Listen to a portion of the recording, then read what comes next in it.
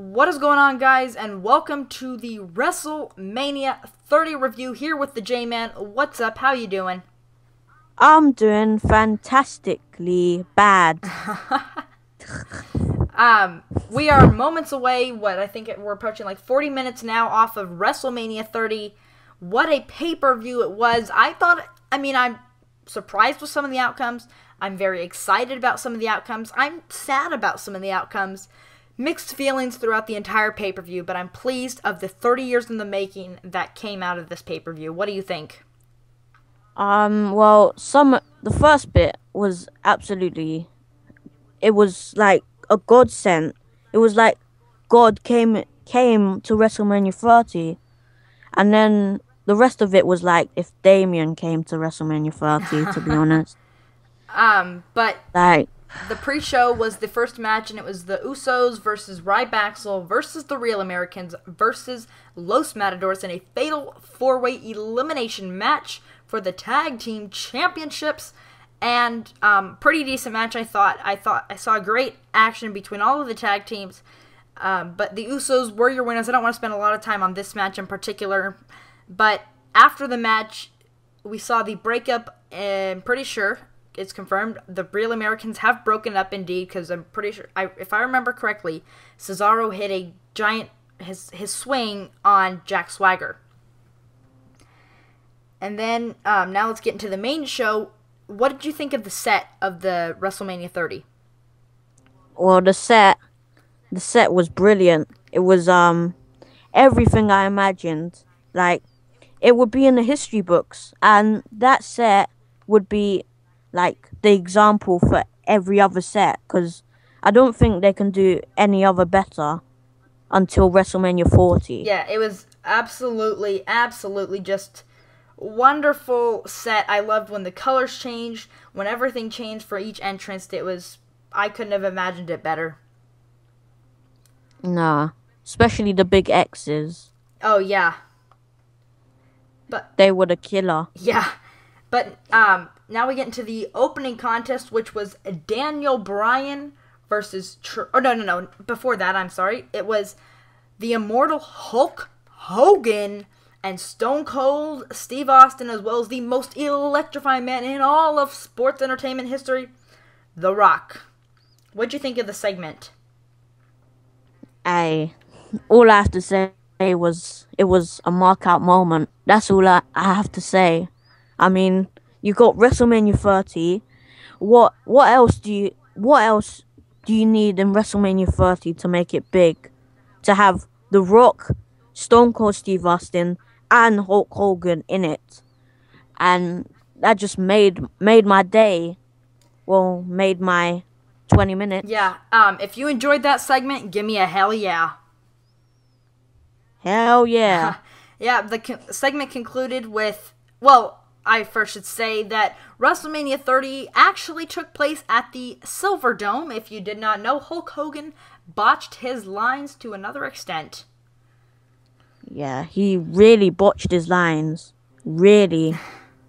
To be honest. I don't think this guy can stick to the script, or at least learn it. Yeah. Because he actually does need acting lessons. But the segment ends with beers for everyone. Beers for Stone Cold, of course. Beers for Hulk Hogan, and beers for The Rock. And they had to clean up the ring before the first match. And that first match was... Or what were you saying? Yeah, they had to clean up the ring because there was beer all over it. Yeah. That's all I said. And then the first match that they needed to clean up for was Daniel Bryan versus Triple H. I want to talk about Triple H's entrance. The two ladies helping him out of his chair, I actually found out, were Sasha Banks and Miss Charlotte from NXT. Yep. Actually, that was that was one of the best entrances I've seen Triple H. And he actually did look like Shao Kahn from Mortal Kombat. He actually really did. Especially when he came out with those two ladies. He actually did. His entrance was fantastic. I thought they pulled it off really well. I was hoping he'd kind of have the King of Kings music, but they played the game, and it was...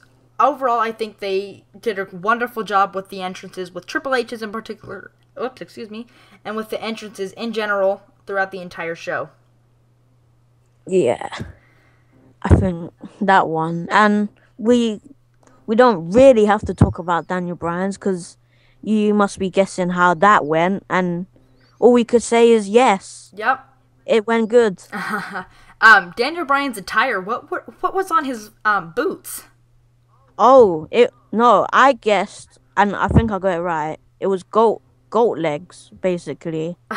That's what I thought. I was just so and confused. I think it was because it would make sense, goat legs. Yeah.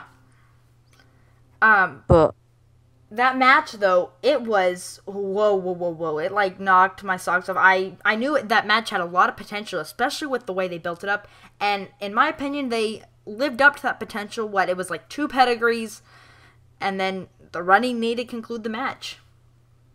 yeah, and it was the emotion was high because like Daniel Bryan's been getting this bad treatment, this burial since SummerSlam of 2013. So he had to take it out on somebody, and that somebody was Triple H. Yeah.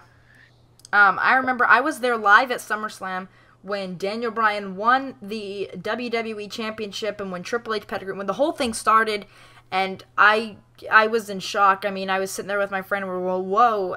I mean, we were excited. We were like, yes, like Daniel Bryan he beat John Cena clean, and it was absolutely amazing. And then I was shocked that Triple H, I knew Randy Orton was going to come out, but when Triple H hit the pedigree and Randy Orton comes in and cashes in, it was just absolutely a shock moment, just like a few other things that has happened in this WrestleMania 30. To be honest, I read an accidental spoiler of that. Like, Daniel Bryan wins, Randy Orton cashes it in. So I went and watched it, and I thought, oh, so Daniel Bryan must be very hurt, and then Randy Orton must cash in. I didn't know Triple H was gonna do that. Yeah. I was so shocked. But yeah, you're right. Some of bigger surprises in this WrestleMania. Yep. But yeah, Daniel Bryan defeats him cleanly. Stephanie was wearing some weird ass outfit. I have no idea what it was. It was just non-PG. Let's just say that. Yeah, and then the next match was, I'm pretty sure, was it The Shield versus Kane and the New Age Outlaws? And that match, I had a feeling it was going to be a mediocre match, which it was, because I remember hearing the New Age Outlaws coming out like, oh, you didn't know? And then I heard that, I got something to eat, and then I come back, I see a double, triple powerbomb. Well, that sounded weird. Double, triple powerbomb. And then the match was over just like that. And like the entrance for the Shield, it was basically an Aces and Eights from TNA. They had those masks, and I was marking out. Yeah. But at the same time, I was so confused. Like, have the Shield join the Aces and Eights or something? Oh goodness, Aces and Eights and TNA. I'm glad that went on for way too long. Yeah, I've stopped watching TNA. It's getting boring. Yeah. But that match, I guess you would consider it your typical squash match of the evening. Well, probably everybody predicted that match right. Yeah. Yeah. That was an easy match to predict. Yeah, and then what was it the Battle Royal that was up next? Yeah, the Battle Royal. It was next. And yeah, that was a shock because I predicted Big Show because I just played it safe because I didn't know who else had a chance. But I knew he was gonna lose, but to who? But I am so glad it was Cesaro because the way he lost, I mean, I could give a clap to this guy right now because he deserves it. Oh yeah, most definitely.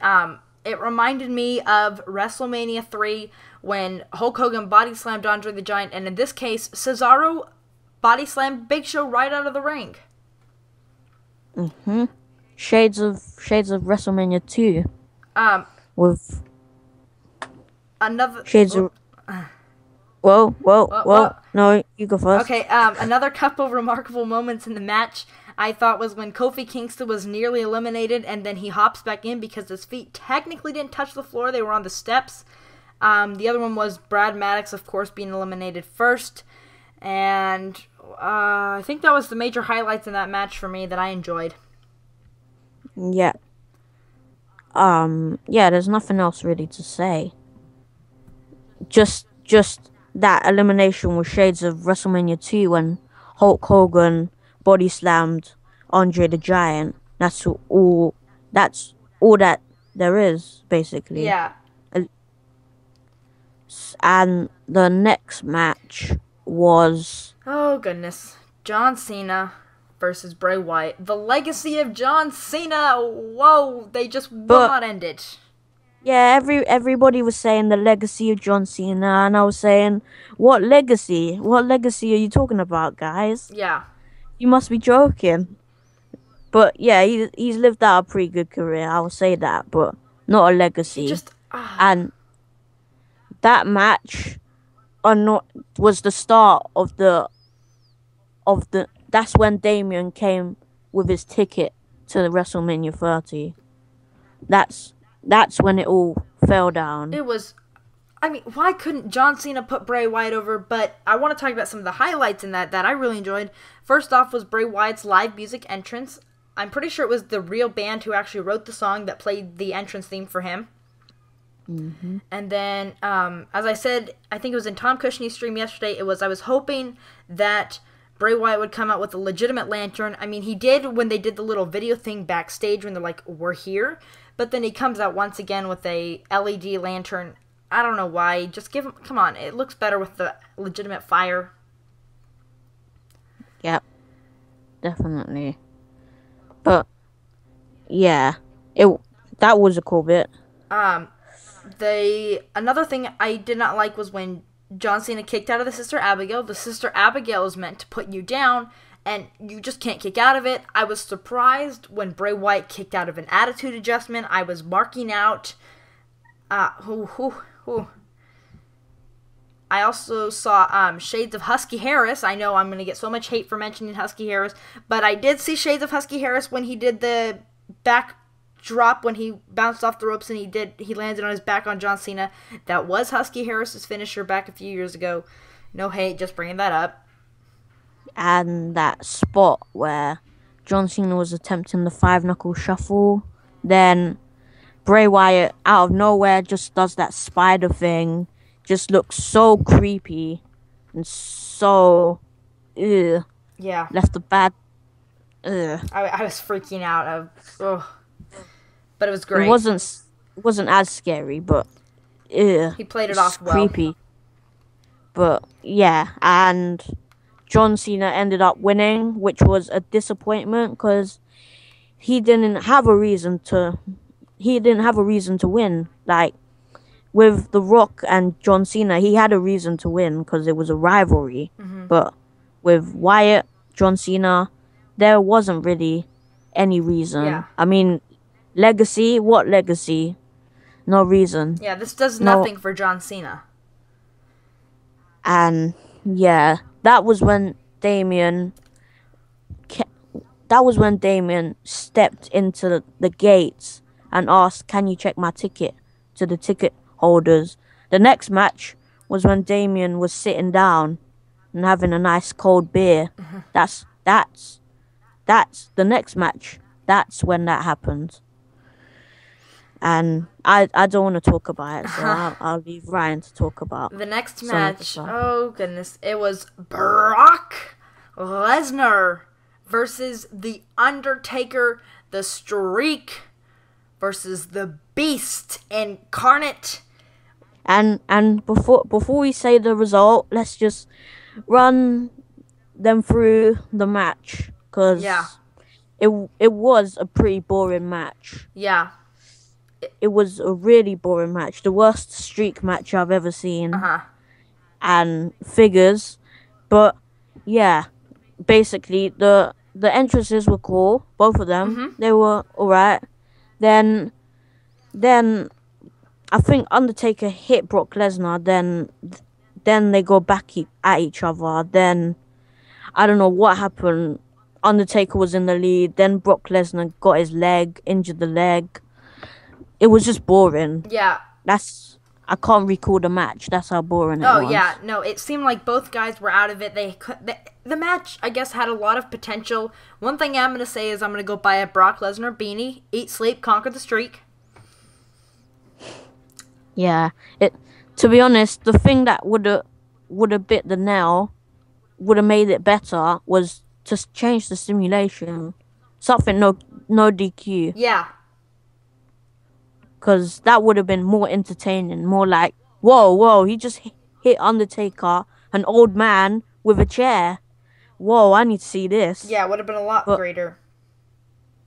But, yeah, okay, Brock Lesnar did like 2 F5s to The Undertaker, and then he kicked out of both of them.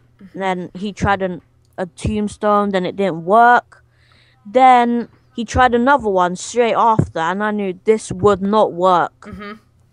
And he tried it. Brock Lesnar like turned him around, did another F5. 1, 2, and then I was like, yeah, and then 3, and then I was speechless. I was like, did the referee just botch or something? And then I just looked at the crowd. The crowd were like in shock. There was no noise at all. No noise. Not even any yeses, no no's, no noise. And then I think it was Josh Matthews said it, and your winner is Brock Lesnar. And then it took him like 5 minutes before he actually announced the winner. I was like, oh, like the look on it was just silence. But it was a smart tactic to do that, because like they had to have that little. Wait, did he just count 3 before he actually released his name? Because terrible time. Thank you, Taker. He's provided us 20. Well, I guess technically 22 years, but 21 years of greatness. I've been lucky enough to see, WrestleMania 23, 4, 5, 6, 7, 8, 9. I've been lucky enough to see 7 streak retentions. But yeah. He's been my favorite since I started watching wrestling, and I am so glad I got to watch him live at the O2 Arena last year before he retires. I'm so happy and I'm so glad, and just thank you, Taker. I know I'm sad that you didn't retire with your streak intact, but that's not my decision. But you still lived a great career, and your Hall of Fame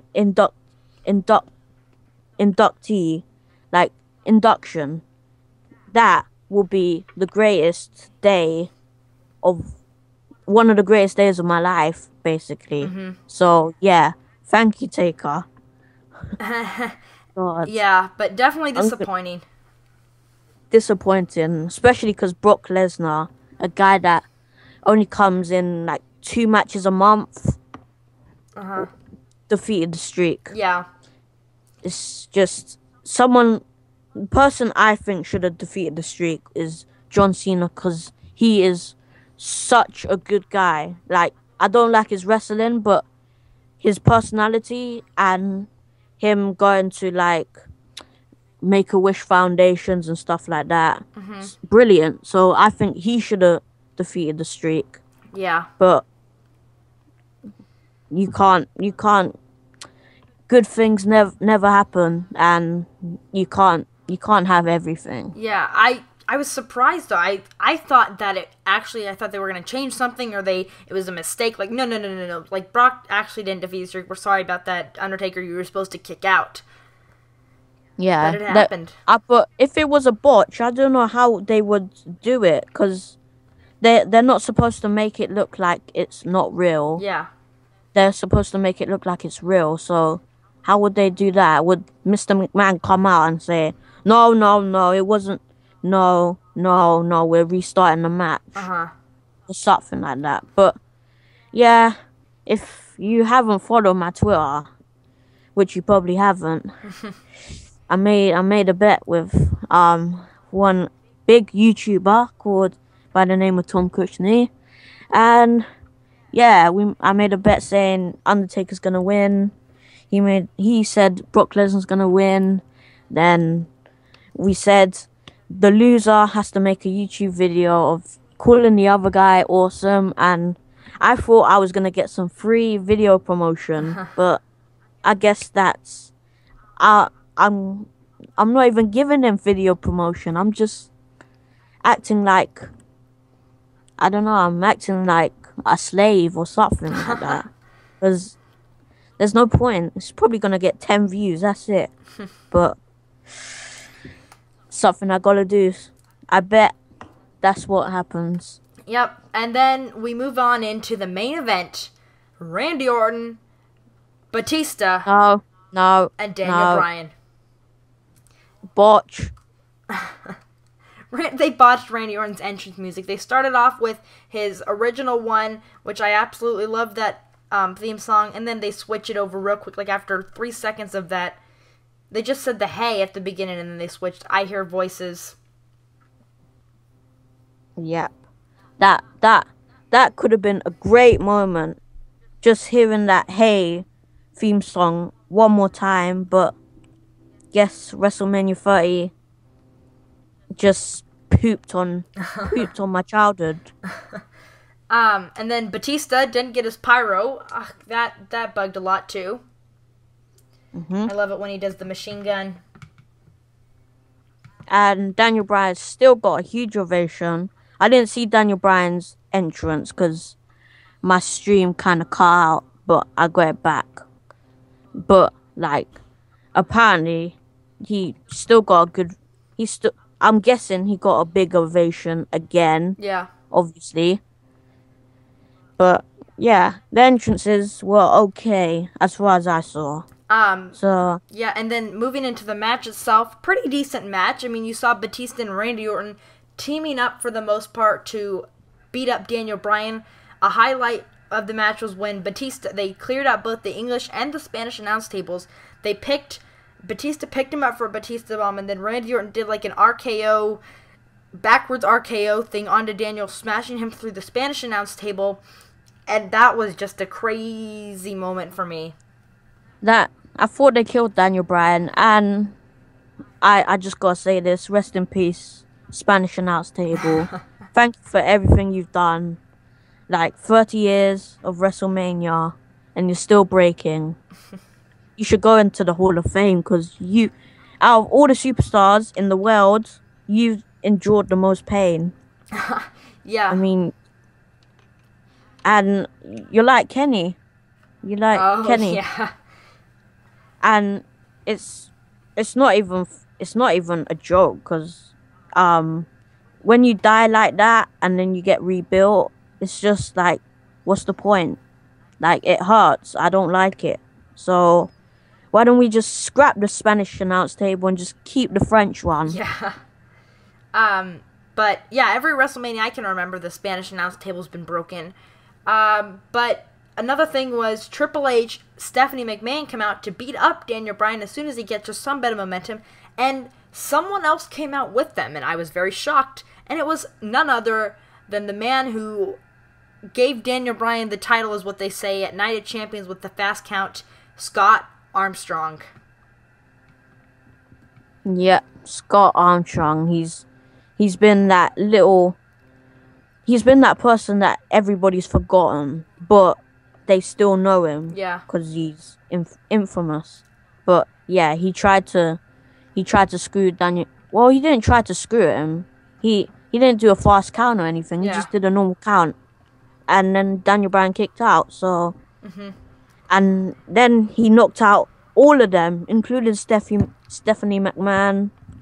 Then Triple H got angry, tried to get up on the ropes, and then Daniel Bryan knocked him out. So that was the end of that. That was the end of them. And then it was just what was it? I think, okay, I don't remember the order of this, but I think, yeah, it was Daniel Bryan knocked out Randy Orton. Batista took him out of the ring. Batista tried to go for a cheeky pin. He failed. And then, this match this match is sick, but it's not that. I don't know why I can't remember it. It was something like Randy Orton got up. Uh, but Batista bombed him or something like that. Then Daniel Bryan came in the ring. He hit the knee on Randy. I remember that, and then he did something. Or no. Batista hit a Batista bomb on Randy. I'm pretty sure, and then Daniel Bryan hit the knee on Batista because I was like, oh my god, Daniel, you have to go. Like, I was getting super mad when he tried to he did tap him out, but when he went for it, I was like, why not just pin him and win, like that. But yeah, Daniel Bryan hit the knee on Batista. I thought he was gonna pin, but instead he gets him to tap out with the crossface. Yeah, yes, lock. And new WWE World Heavyweight Champion Daniel Bryan. And that was pretty it. Ending on a good note. I was still a bit mad, but at least I had some happiness. Yep. And to be honest, if I was to give this WrestleMania a grade, it wasn't the worst WrestleMania I've seen, but it was one of the worst.